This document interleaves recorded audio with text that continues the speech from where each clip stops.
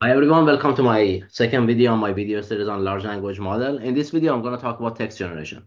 This is a simple model dedicated for people actually want to get started working with the text generation models or decoder only model like Llama, GPT is one of these models, Gemini is another one, Mistral, Falcon. They're all different models for decoder only transformers or text generation based model.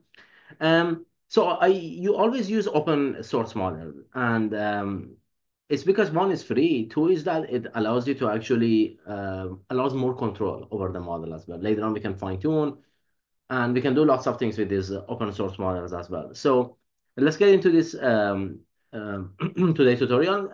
As I said, it's a simple tutorial. We look at some of these text generation models, how we can use it, how we can get a response from these models. And this is the foundation of RAG. In the last video, I talked about the embedding and similarity search, which is a retrieval part of the RAG. This is the text generation part of the RAG. And in the future videos, we put them together and develop the first version of the array. All right. So in the first line, I mean, upgrading transformers, you don't need to if you're using Collab like me. But if you're using the your local laptop, perhaps it's the best idea to upgrade the transformers library. The next, I'm going to actually import the auto tokenizer and also auto model for causal LM language model. So if you're using protected repo like Llama, you need to create a first account with the Hugging Face and then ask for the permission to use the Llama model. I have already done that, but then at the same time, you need to log in to the Hugging Face through the notebook login.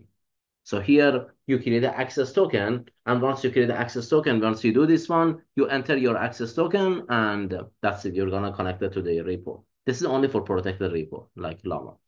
All right. So here I'm using the couple of models for you to just get a sense. The first one is the Llama 3.2, 1 billion parameters. Instructor tone. All right, so we have two sort of models, base model, instructor tone. Base model is the model that initially trained on the lots of data in the internet, trillions of tokens. After you train this base model, so this is trained in predicting next word. So you train on the first, let's say, 1,000 token, then you predict next one, and then you move the window, right? Then you get this base model and you further fine tune it on the question answering task, summarization task, topic modeling task, different tasks, and you call it instructor tone. Means that ability to follow the instruction. That's why they have the instruct here. So when you have a question and you want to get a response from the large language models, you look for the instruct here. All right. So then we load the model using this one. This is pretty standard framework. Device map is that if you have multiple GPUs, you can use this one. By the way, I'm using Google Colab and I'm using the free edition and I'm using the free GPU that is given to me, Tesla T4. So you can actually follow this one as it is. So we load the model here and also we load the tokenizer. All right, I have already done this. And now I'm gonna go ahead and ask a question. The question is who owns YouTube? The answer, of course, is Google, right? So let's first run this one and then we go through this. So YouTube is owned by Google, is multinational technology company. All right. Now let's go. So the answer is correct. Now let's go through this. In any question that you have any form of query that you send to large language model, you usually wanted to structure your prompt or your message in such a way that you have one system message and one user message. System message creates the tone for the entire conversation, creates a rule for the entire system, for the entire like a policy for the entire conversation, right? For example, let's say you want to ask question about technology. You want to ask questions sometime about the fashion, about the, I don't know, different brand of perfume, for example, right? So you put that in the system message. You say that you are a helpful AI assistant, expert in technology, fashion, and entertainment. And let's say you want to make sure that the answer is not more than 200 tokens, more than 100 tokens, right? You say that please return your answer in 200 tokens. Of course, you can control this through the model. I get there as well. But you just want to say it to large language model to understand, not to keep writing, right? Okay, that's the system. Now, the actual question is going to come in the user role, the actual question. And it's who on YouTube. As simple as that, right? So then you're going to put it in the chat compilation format, which is the same format that OpenAI follows. is just chat compilation means that you put in the system user and the response by message by the model is in the form of assistant. All right. Then this is the most important part, model.generate. You pass the model input. This is a tokenized text. Text means what? Text means the system plus a user message because they are both of them as a message that we send to the model. Okay. And the max new token, this is the most important one. How many tokens do you want in the output, right? So 200, the larger is value, the more it takes to process that. 200, for example, and I here also mentioned that please return it in 200 tokens or less. And temperature is the most important parameter here, perhaps the temperature. Temperature, it's not creativity, it's about randomness. So the lower the temperature, the less randomness is in the generated response. So let's say you deploy this answer, this model for the production. You really want the temperature to be as low as possible. You want to get a consistent answer. If you put the temperature as a high value, still the answer is correct. It's just the wording would be different every time you run it. So temperature is a number between 0 and 1. It's a floating point number between 0 and 1. The larger, the more randomness. So you usually want to put it a 0 or a very small value. All right. And then here also, all right, so generate ID. So you see, when you send this input to the large language model, the system message plus the user message, right? You get a response back. You only want the response, the answer. You don't care about your input. So here, I set the output IDs that I get, the output IDs that you get here, which is in the zip of model inputs and generated IDs here. So I want to make sure that you give me only the response, the output, the what I want. Because I said len of input IDs all the way to the len of the end of list. From 0 to len of input ID is gonna be my input exactly. I don't care about the input. Do not return the input. I only care about my output, right? And then the response, and you print the response, right? As simple as this. It's very simple. Now, let's go with more advanced model. So the more advanced model is Llama 3 billion parameters. Again, is instructor tone. So this was 1 billion parameter. 3 billion parameter is supposed to be harder. It's supposed to be stronger. So who on YouTube? I ask another question. Which country won 2022 World Cup? We can ask the same question. Who on YouTube? Okay, the same question.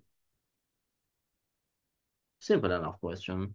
And we expect the correct answer, no matter which version of the large language model actually we are using. If the language model is trained correctly, and if actually it's converged with a good learning rate and then good let's say initialization, number of layers. If the training actually there was not really nothing wrong in the training, we are hoping that the answer is the same answer is Google.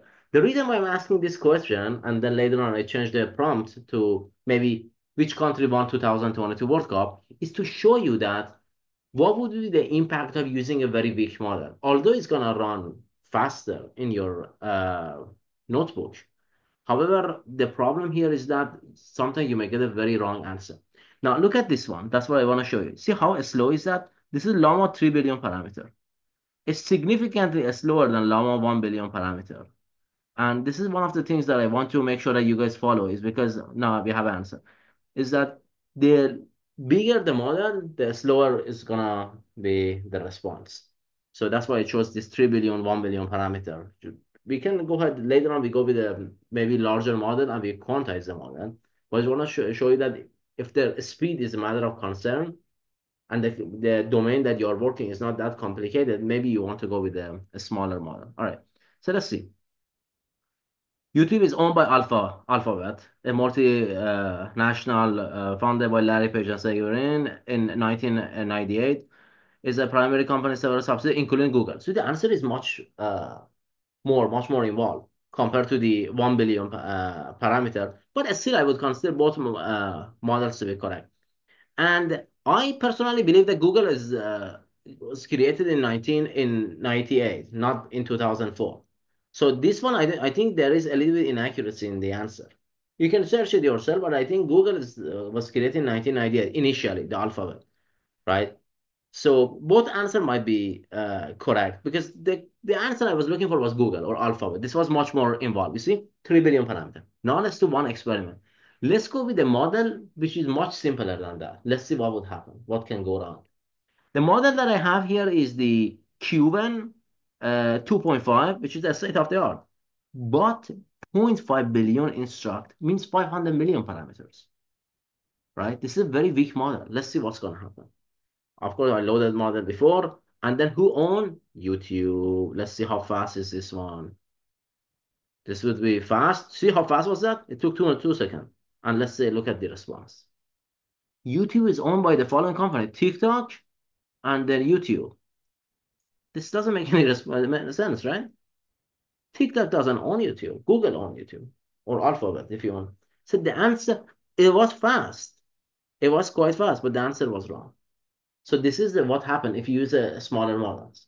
So when you for your application, you want to choose a balance. Later on, we actually talk about all this. Now, this is for this text generation. I want to show you something actually here as well. If you go to the Hugging Face, where would I take this model? You see, you go to the Hugging Face. This is the Hugging Face interface, and then you go to the let me show you. If you go to the models, I go to the models. This page is, if you go to Hugging Face, you go to models. And then I go to the natural language processing section and I go to text generation. There. And you can bring this. Once you get comfortable with this stuff, you know all these models on top of your head. See, Qwen is very strong. It's a state of the art. This was the most basic model they had. So Qwen has a 32 billion parameters. It has 72 billion parameter instruct. Perhaps that would be really strong. 7 billion parameter. I will make a video about this one as well. We can quantize it together. This is what I used. 500 million parameter. This is a very weak model. But at the same time, you see that the answer was wrong. All right, so that's it. What I have for this video. Leave a comment if you have any question. I do my best to respond to your questions. This is a very important video.